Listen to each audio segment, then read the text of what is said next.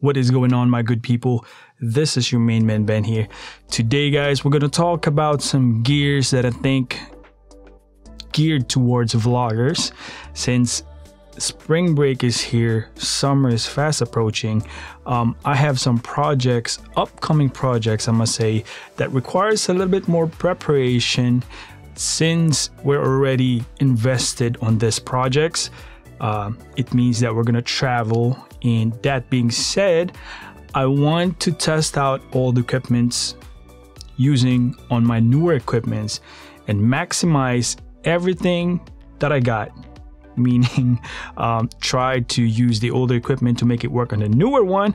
However, I want to see and find out if it's best to invest on newer equipments or use my current setup. So the dilemma is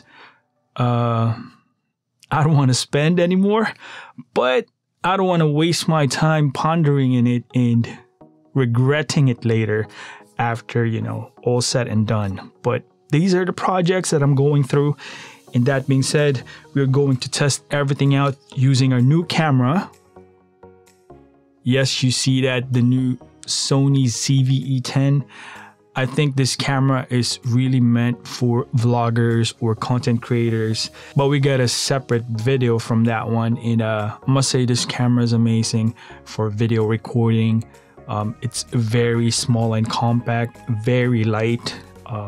It's so light that I have to buy a bigger case or cage in it. You can see it's made by Small Rig, because the camera is way too small, and Small Rig offer a grip for the camera and a metal case to put in all of the accessories such as the microphone in here and you know, that plate down here for your tripod if you want to put it separately. Also, the CVE10 is amazing because if you want to, you know, if you're a TikToker or whatever, you can use this camera on a portrait mode without using a extra plate. Of course, you can mount the extra plate down here, but this side right here looks like a plate that you can just I believe it's an Arca Swiss type ball head tripod, or that type of you know, tripod head that you can just slap it in here without using any plates. So this camera is amazing. But that being said, we are going to test out two tripods. As you can see, my ever trusted GorillaPod.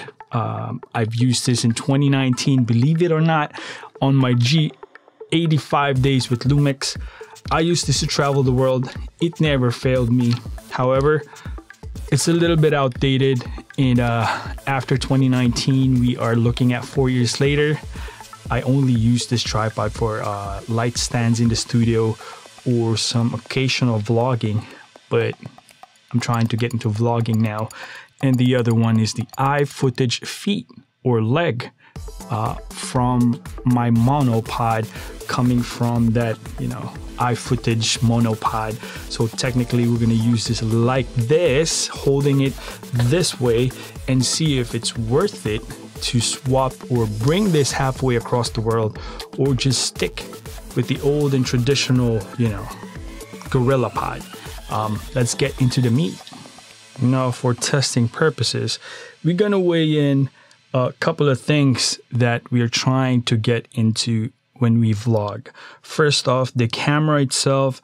I got the OSS, you know, OEM lens. I'm stuttering here. Plus the microphone without the dead cat, and see if how much would it weigh.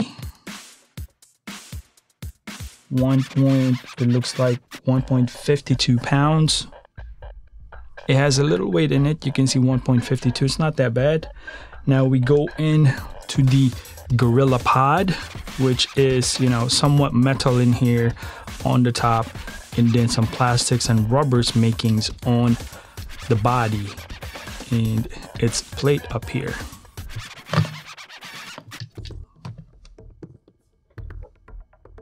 .86 pounds. And this is the iFootage, all metal head, metal everything. This, I tell you that it's right there. It's also metal. This is where you put it into the bottom of your camera, and no problem with security here, guys. This thing will hold a lot of weight. Let's weigh it in real quick. 1.39 or 1.4 pounds. So overall, you're going to be carrying this both a little bit more weight versus the GorillaPod. So this round, for weight reasons, GorillaPod wins it. On this round, guys, we're going to see how long would it be holding the tripod with the camera, because it does make an impact for that extra reach that you extend your arm. That way you got more field coverage in your camera. Now this is going to be the GorillaPod. From its bottom to the top, you exactly have around almost 1 feet. Almost 1 feet.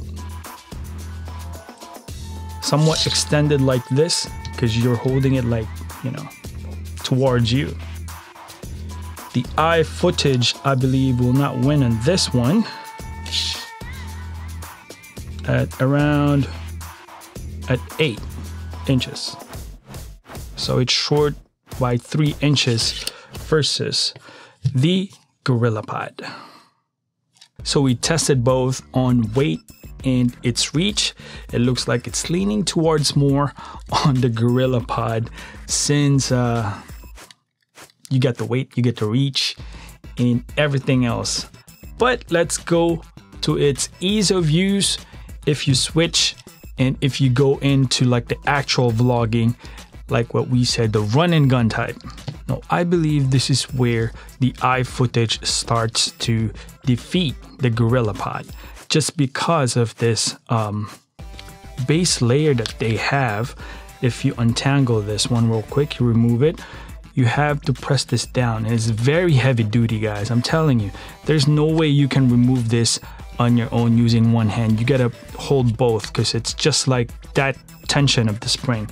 And on top of that, this one right here has a thread. I believe this is 5/8 to 3/8, so it extends, and you do not need any extra tool. Now, if you're going to mount it underneath the cage, it's so easy. You just have to thread it like this. Voila, and that's it. You are ready to vlog. Hook it up in here, there, and this is how it goes in with the camera. Now, different story with this guy right here. You're gonna need an extra hand for this. Now, the ease of use for this one, it's so easy because you can just press this and it slides out. Very easy. The problem here is the mounting of this guy. It's made of plastic, by the way. You have a leveler here, but it's all plastic. The only metal you see here is this guy, which threads to the bottom of your camera. Now, you pick the one that you want to install it. If you do not have a coin, you got to have a flathead screw to lock it in. This is one of the thing that I do not like about the GorillaPod, since if you're on the go, then you're gonna have to have a reliable flathead, or at least a coin that fits properly on this lock. Next step is you just have to slide this, boom, just like that. You are up and ready for vlogging. Look at that reach. Joby tripod is a very tested one. See, if you start vlogging outside and if you look at this, hey guys, what's happening?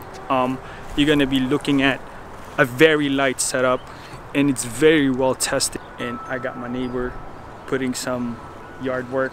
But other than that, you can see the reach for the Joby, and you can just set it up anywhere you like.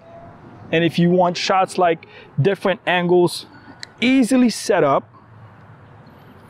put it into, like that. And then you start walking and you start talking like, this is Palawan El Nido, if you can hear me, but I'm wearing another mic. But other than that, this is how it looks like for the Joby tripod. This is very light setup. I don't think you can beat this. Joby tripod, I think, is the king. We'll see about that. Next up is going to be the iFootage. So how I use it, you know, not much of a length, but it's very handy. If you have a smaller hand, you can just use one of the feet or the leg of the iFootage. But if you have bigger hands, you can actually use both and start vlogging this way. But other than that, this is how it looks like with an arm's reach for vlogging. So this is going to be the iFootage, guys. I don't know if you're gonna like this, but this is how it looks like with arm's lengths, and hopefully this would help out which one we're going to bring. The sun is so high right now. But other than that, this is how it looks like. If you put it into a different angle, it has this feet, ball head, and very easy setup. Bam. 3 stages, by the way. And other than that, this is how it looks like for iFootage. And I don't know if you can hear this, but for angles such as that, you will have somebody who is showing in the background.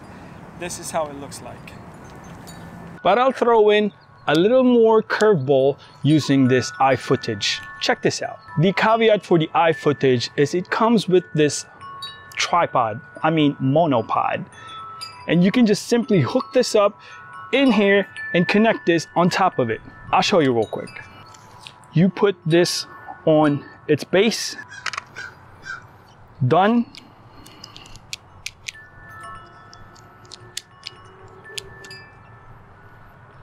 Ball head angle, you can just, you know, adjust accordingly.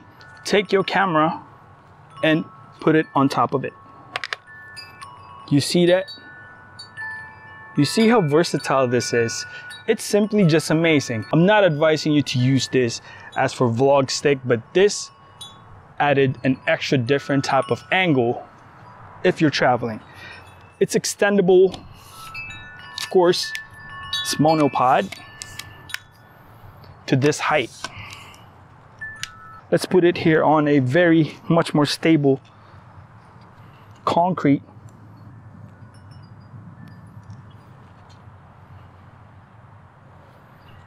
And this is how it looks like for the monopod using the iFootage. It's kind of nerve-wracking, but it's locked in. All you gotta do is put in a little weight down here and you should be good to go. So that being said, I think currently right now I am using the iFootage and everything would be like as is. This is the regular usage with the arm lengths that I'm using right now, and I think with the versatility that it gives with the big stick for the monopod, iFootage definitely gives a little bit of advantage in terms of angle versatility when you travel and you get an extra stick, or you can extra angle that you can mount the camera in and make it work to your advantage. But I think I'm leaning towards more on the iFootage. Tell me guys what you think, and we'll see what happens. And for comparison's sakes, this is the Joby Gorilla tripod. I mean, yeah, the pod. And I can tell there is that 3-inch does make a difference in terms of, you know, the reach, and also the grip of the Joby definitely wins. It's slimmer, the profile of it, and it's non-metallic, and you get extra more grip because of the natural circular pattern of the legs of the Joby tripod. Yeah, other than that, whew, it's gonna be tough, and it's very warm out here. Thank you, spring is here. Look at this, spring. Woo!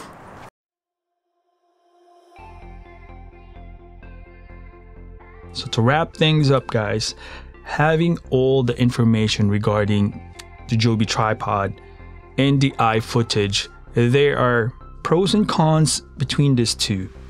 Let's start with the iFootage. This is pure metal. Like, there's only a couple of hardcore rubber in here. You can see that, you know, bottom plate and the bottom leg, each leg has this thick, very thick rubber, as you can see, and this thing will probably hold 30 pounds easy. But we're not dealing with any DSLRs with those big bricks like the 2470 for the Canons, like very heavy duty ones. We're only dealing with a mirrorless camera with little, you know, microphone and a small lens, maybe a Sigma. But the major thing about this, it's weight. It's almost equal as the DSLR or the mirrorless camera that we have. Other than that, that would be the only thing. Oh, one more thing then. The way you hold it, it's not as comfortable as, you know, the Joby tripod, because it's metal. It's like a gun. Maybe this thing can be a weapon for real. You can just whack someone, or a cow, or, you know, a rabid animal, you know, try to attack you when you're in the trail. But other than that, weight and how you hold it. But owning this now for like 4 years, I kind of like getting used to it, you know, putting some gimbals as well. In the bottom, you can put, it can carry that gimbal and a camera as well. I used to have the Xeon Crane, the 2nd generation, but I have get rid of those things. But other than that, like what I said, you can hold it one-handed like this, or you can hold it 3 of them at the same time. But that would be the only cons I can think about this. Joby tripod. I think this is the staple of vloggers. Casey Neistat, the infamous Casey Neistat, introduced this. I believe I was exposed to it because of Casey. But this is old school, proven tripod. It's very comfortable to hold. You can just hold it like this. It's bendable, you know, to any directions, and it's just that easy to use. Joby tripod is like that cream of the crop. A lot of companies now are introducing, you know, trying to dethrone Joby tripod, but for ease of use, this is proven. This is the one that you should have, and there's a reason why, because you can just snap it in and just, you know, get it over with. But there's some drawbacks. It's plasticky, it's rubbery, and what I don't like most about this is this thing is metal, the ball joint down here, but the top and the base plate that holds the camera is all plastic. One wrong move, it could crack, it could fall, and this wears out really quick. The joint on the base of the leg holding the ball head of, you know, the tripod is getting really loose, but mine's is a little bit, you know, there's tension still, but during, you know, the course of your usage, it'll wear out really fast. And on top of that, you can only, you know, operate on this type of, you know, length and reach. But other than that, that would be the only thing I can think of, you know, with the Joby tripod. Now, my recommendations overall, guys, if you're a straight up vlogger, you don't want to take any cinematic b-rolls or filming other people, or, you know, with other steady shots that, you know, taking landscapes, b-rolls and all that stuff, straight up, just go get the Joby tripod. If you intend to film yourself only, and that's the purpose of your travel, of your trip, get this and get it over with. But if you have other intentions of getting really nice cinematic b-rolls, the versatility of this one is just insane, with the monopod. And on top of that, while you operate and, you know, switching that smooth transitions, you can adjust the tension of this ball head, and, you know, having all that tension and smoothness, you can actually direct it on a smoother path while it's planted in the ground solidly, and you can just pan the camera left and right, or maybe up and down. There's just a lot more versatility on this one. but drawback is a little bit more weight in it. They do have a carbon fiber version, but I myself do not like carbon fibers for some reason. I still like metals big time. But other than that, both tripods are amazing. It's just your type of shooting. For me personally, I might be leaning more towards this guy. But I hope I was able to contribute, guys. Thank you for watching this video. Don't forget to hit that like and subscribe button. Always remember, God is good all the time. This is your main boy. Peace out.